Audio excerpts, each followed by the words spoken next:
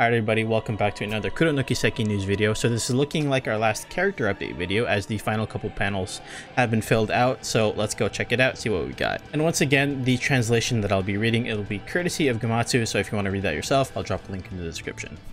And first up, we have Renne. This should be no surprise to those of you who are already familiar with Trails into Reverie. This one is 100% expected. It was just a matter of time until they finally showed her. But let's just go over what we got. So in this game, she's age 17. And quote is, as school council president, this is an easy task, especially for my juniors. She is a second-year exchange student who attends RMS High School. She's the invincible president of the school council who can handle any kind of situation with ease. She used an exchange student program from Liberal's Genis Royal Academy to come to the Republic in the spring of year 1208. She met Agnes immediately after she came to the Republic, and since their rooms are right next to each other in the dorms, they have naturally become close. Although she is making impressive results as student council president, she seems to have a different reason for coming to the Republic. I really love the artwork of Renne here because I think it really just captures her personality really well. And I think a lot of us are just super excited to see an older Renne, right? Because we've literally just watched her grow up from such a little girl to who she is now. It's like we feel like proud parents just watching her grow up, right? Really cool, really neat.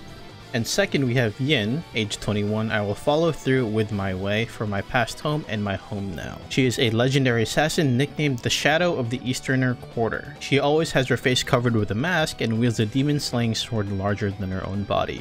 She used to have a contract between the Heiwei and operated mainly in the Easterner Quarter, but changed her base of action to Crossbell as of a few years ago, which made any rumors about her fade away.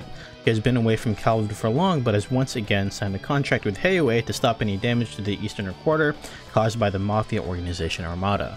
Okay, so due to Yin's ties to Calvin, you know, a lot of us definitely suspected there's a very good likelihood of her appearing in the game, so I guess this finally confirms it. Yin for Kuro no Kiseki.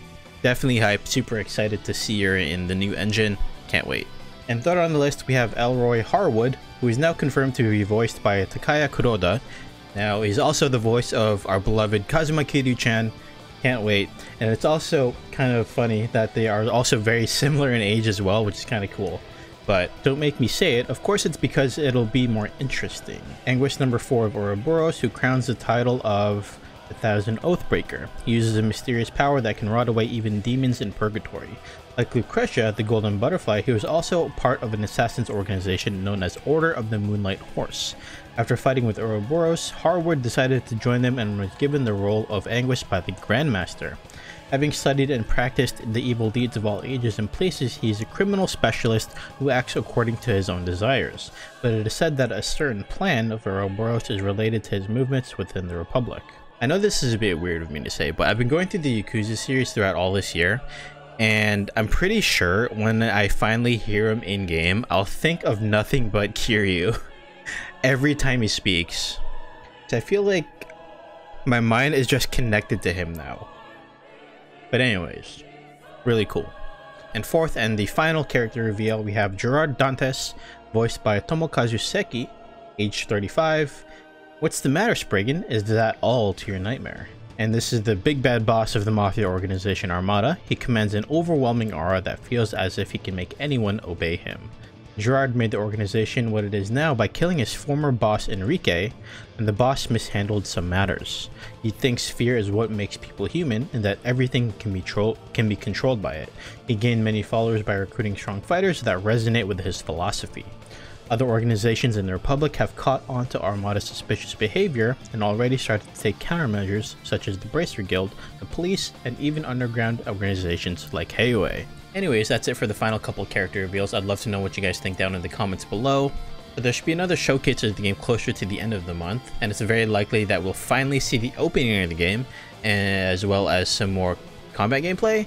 More specifically, you know, all the S-crafts and all that. I don't think we're gonna get much else in between now and then, but definitely look forward to that when that comes out. Anyways, that's it for this video. Thank you guys so much for watching. If you enjoyed the video, please give it a like. Also consider subscribing, as it would definitely help me out a lot. That being said, I'll see you guys next time.